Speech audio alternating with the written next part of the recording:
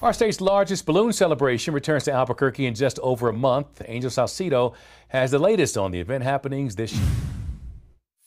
This year is Balloon Fiesta's 50th anniversary, and it's also the second year back from their COVID-19 hiatus. Now, last year there were a few restrictions for COVID safety. Both Music Fiesta and the Balloon Discovery Center were canceled and closed for social distancing.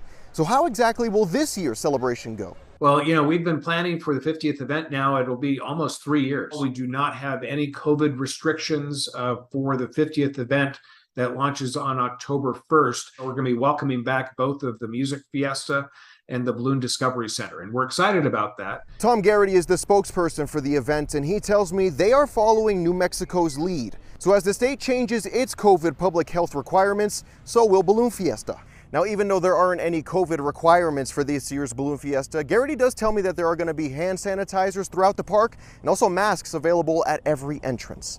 At Balloon Fiesta Park, Angel Salcido, KOAT, Action 7 News. Angel, thank you. Music Fiesta will happen October 8th this year on the second Saturday of Balloon Fiesta.